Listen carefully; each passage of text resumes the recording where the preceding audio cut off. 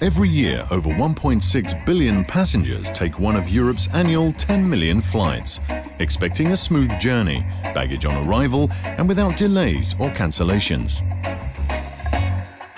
With traffic projected to hit 16.9 million by 2030, more flights could mean more delays, greater safety concerns, increased costs for airlines, and higher CO2 emissions.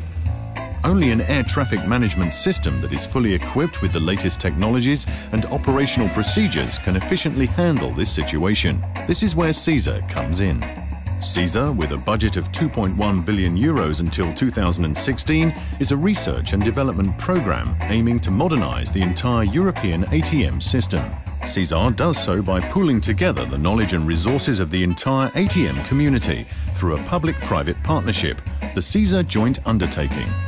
As the technological pillar of the single European sky, SESAR is developing solutions for EU skies to handle up to 3 times more traffic, to improve safety by a factor of 10, to reduce the environmental impact per flight by 10%, and to cut ATM costs by 50%. To achieve this, the program and its partners are delivering a steady stream of tangible technological and operational solutions. These solutions meet the needs of ATM stakeholders for today and tomorrow and have been thoroughly tested, proving their merit for deployment. More solutions are on their way, but some are now ready for industrialization.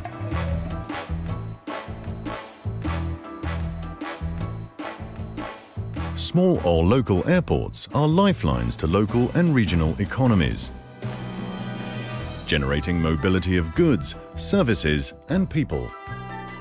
But keeping these airports open with air traffic services is a challenge, given the costs involved in running them compared to the number of flights they handle. SESAR's remote tower services offers new possibilities for places where conventional tower facilities and services are too expensive to maintain, or at airports where such services are currently unavailable. Using video cameras with zoom-in and infrared and panoramic high-resolution screens, air traffic controllers have a 360-degree coverage of an airport, allowing them to remotely manage the traffic situation in real time. Like at on-site manned control towers, controllers at their remote workstations have access to information from supplementary sensors and controller tools to ensure that flights take off and land safely and smoothly. Validation exercises in Norway, Sweden and Germany have shown that remote tower air traffic services are safe and cost-effective, enabling smaller airports to ensure a continuity of operations and provide services on demand at single airports. This is only the start. In the future, SESAR remote tower services will be further developed to serve multiple small to medium-sized airports or as contingency solutions for airports of any size. Ultimately, with remote towers, air traffic services could be provided at more airports, opening up ever more destinations across Europe. User-preferred routing (UPR) enables aircraft to freely plan a route without referring to the Air Traffic Services (ATS) network. UPR is a step further in the European free route airspace concept and is an essential component for a modern air traffic management system. With UPR, the operator's flight planning system calculates the most efficient route between departure and destination, taking into consideration wind speed and direction, turbulence, temperature, and the aircraft type and performance.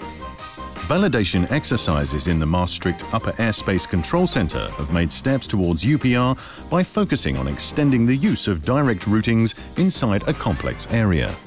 They found that flight distances could be reduced by 5% and flight times could be reduced by 2 minutes. Direct routing also proved to be cleaner with up to 12% reductions in fuel burn and emissions.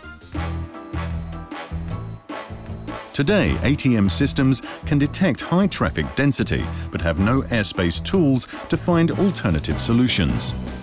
Automated support for dynamic sectorisation provides an alternative, enabling air traffic controllers to adapt airspace configurations in order to best meet traffic demand at peak times. With dynamic sectorisation, airspace sectors are grouped or degrouped to match capacity and cope with evolving demand. The result is better use of available airspace and human resources. Tests in Barcelona demonstrated that thanks to dynamic sectorisation, traffic capacity is increased by 10%, even in saturated periods, while the number of delayed flights is reduced by 5%. Not only that, because they receive advanced warning, the ATM system is better prepared to manage these situations. Today, airplanes making their final approach to land are obliged to maintain minimum distances. These distances are fixed whatever the weather. When keeping to these distances in strong headwinds, longer gaps of time develop between airplanes.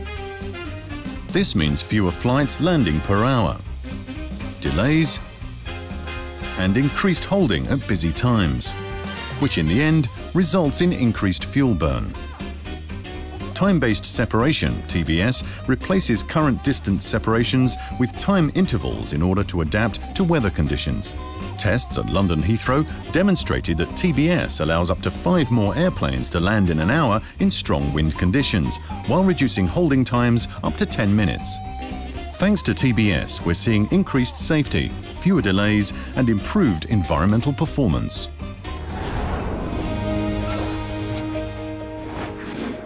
SWIM is the intranet of the air traffic management. It enables seamless information interchange between all providers and users of ATM information. They share aeronautical, airport, flight, meteorology, surveillance, flow, capacity and demand information. SWIM gives the right person access to the right information at the right time and in the right and secured way. Demonstrations so far confirm that SWIM allows greater ATM operations efficiency and ATM infrastructure cost reduction thanks to interoperability of systems based on standard technology and information services. It also opens the opportunity for the development of new SWIM-compliant applications and systems.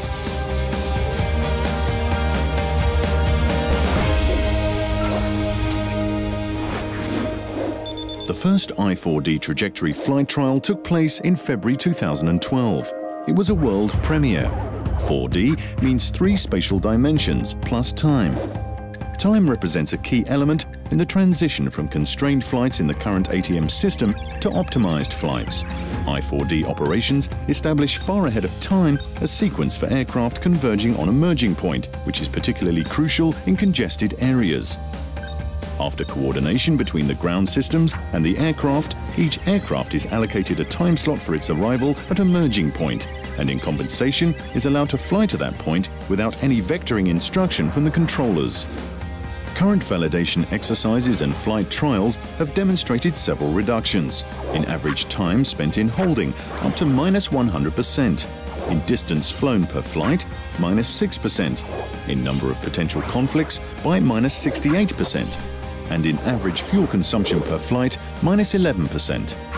In the future, thanks to I4D trajectory, ATM operations will be automated to a greater extent than they are today, and the European sky will be able to cater for more efficient flights than it can today.